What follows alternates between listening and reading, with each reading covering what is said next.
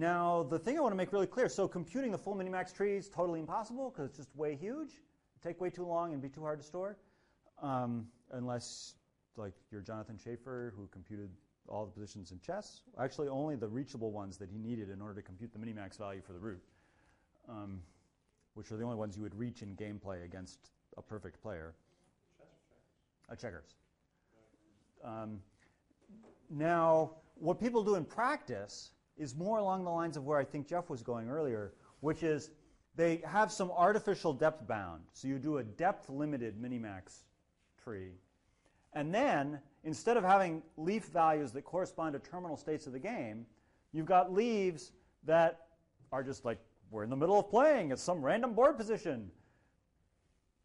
What do I write here? What's the value? It's not a terminal state. I don't know. It's not either I haven't backed up anything from a leaf, or it's not a leaf itself. So what do I do? So you invent some crazy heuristic. And in games, that's called a static evaluation function. Whoa, that was not the right thing to press. Let's try that. There we go. Static evaluation function. So I think I even have the word static. Yeah, static evaluation function. Right there on a slide, just to make you less worried that I'm spending so long on end of lecture questions. We're actually already halfway through today's lecture. So you partially expand the tree down to some depth bound, and then you run your static evaluator to make up some number for how good the board position is. So you have like a pretend backed up value. So that's what people do in practice. So then the question is, okay, just the way we have to struggle to come up with heuristic functions to make single agent search, like A star, work in some domain, we need to come up with some kind of heuristic evaluation, some static evaluator that is guessing how good this board position is for me. Same kind of deal. Now, these two questions are the same, basically, and they say,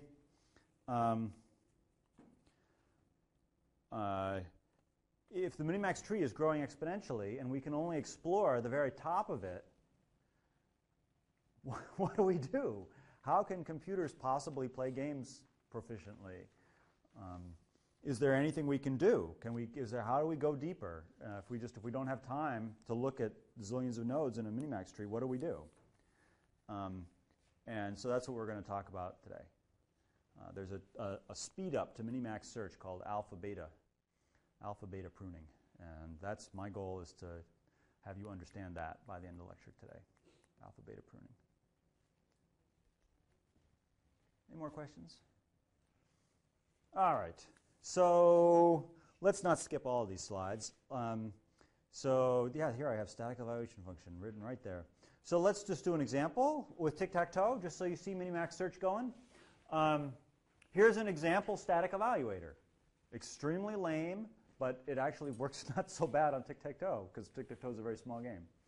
So the value of position is wonderful if I win and terrible if I lose, and otherwise it's this. The number of 3 lengths, everyone understand what a 3 length is? It's like a bunch of 3 cells that could be a win. So number of 3 lengths that I could still win minus the number of 3 lengths that you could still win. That's the static evaluator. Very simple. So it's the strength of the board for me. It's not hard to come up with some kind of static evaluation function. Okay, so here's minimax search.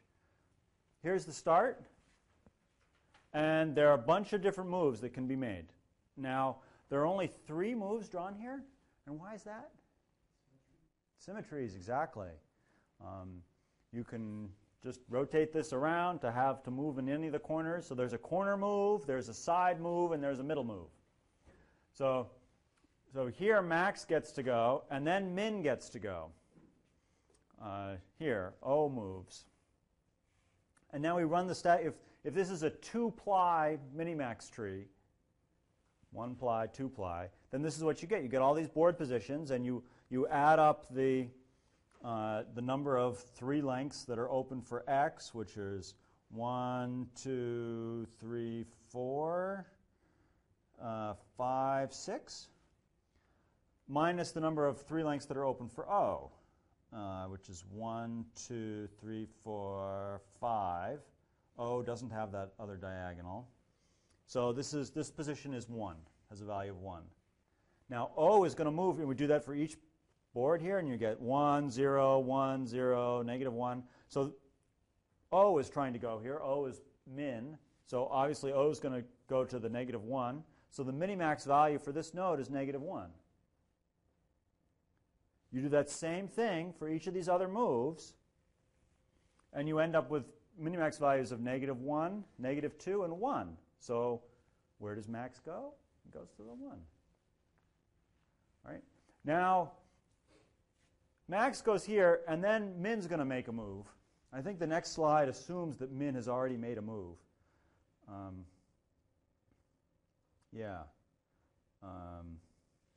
We assume that min takes this side move for some reason right here, and that's now the current situation. Now max is trying to figure out what response to play. So again, look at all the possible next moves, and for each of them, look at all the moves that O is going to make. Run the static evaluator because we're just doing a 2-ply search, and if you follow this out, it actually I think X wins. This little static evaluator is with 2-ply search is enough for max to win. So this becomes 1, 0, 1, 0. So now we have 2 tied moves. They're both equally strong. You pick one at random. So everyone understands minimax search? Very straightforward. Very straightforward. Oh yeah, I think here, well, we avoid the negative infinities. Is max going to win here? I think so. Certainly not going to lose. Anyway, the program can actually play reasonably strongly. It's quite amazing. Okay, so we already talked about partial expansion in the static evaluator. Or symmetries were mentioned. The way that people handle symmetries is by having kind of like usually in games is by having a kind of a fixed size closed list, a little cache. It's like a closed list. It's called a transposition table because it takes care of these symmetries where things are transposed. And usually it's just very much like an LRU cache. You just keep track of stuff, and there's some replacement policy for if you run out of space, what do you do? Now, we've got a depth bound here, and so I think I mentioned last time that a lot of times the strength setting on a computer game program is what ply does it search to. But sometimes in games, instead of having a depth bound, you have a time limit. Like in chess, there's certain varieties of chess where you have like a 1 minute per move or something like that. What's actually very commonly done in game programs is what?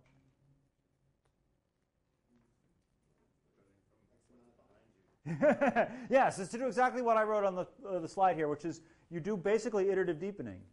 So you do a complete depth first search to a particular depth bound, and then if you have more time, you go back and do it again with a deeper bound. And if you happen to be able to store some of the minimax values in your transposition table as you're going along, then you can do child ordering in the next iteration based on the values that you calculated in the previous one. So that's a common enhancement. And so a lot of people wonder at this point, like, okay, how realistic is this, right? We have a program that's trying to play games by brute force search of some tree with this iteratively increasing depth bound. I mean, this is so not how people play chess. At which point, of course, I'm compelled to show you a picture that was made by a psychologist studying grandmaster chess players. And you get the grandmaster to talk about what they're thinking about. These squares here are the positions that were eventually considered, and these are the ones that were considered at first. these are the ones that were considered next. These are the ones that were considered next. Gradually filling in across the tree.